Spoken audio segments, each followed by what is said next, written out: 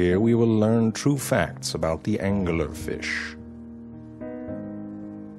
The female anglerfish comes in many shapes, colors, and shades of ugly.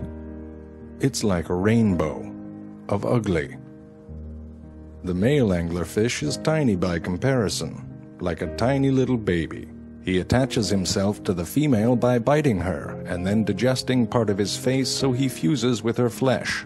He then atrophies, losing his digestive organs, brain, heart, and eyes, and winds up nothing more than a pair of gonads, which release sperm when needed. Hey there, pretty lady.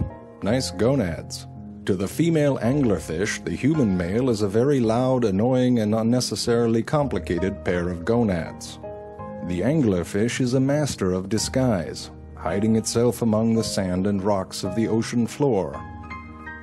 Here, an anglerfish compares its camouflaging skills with that of a flounder, also a master— Holy crap!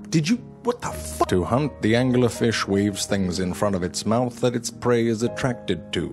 Here, the anglerfish waves a lovely Pashmina shawl, just the size for an unsuspecting shrimp. Here, another one presents a lovely pair of leggings. And here, a decorative hat feather.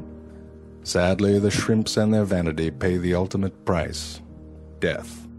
The deep-sea anglerfish collects glowy bacteria in its wavy thing to create a tiny little light. Because it's dark as hell down there, and someone needs to light up that pretty lady.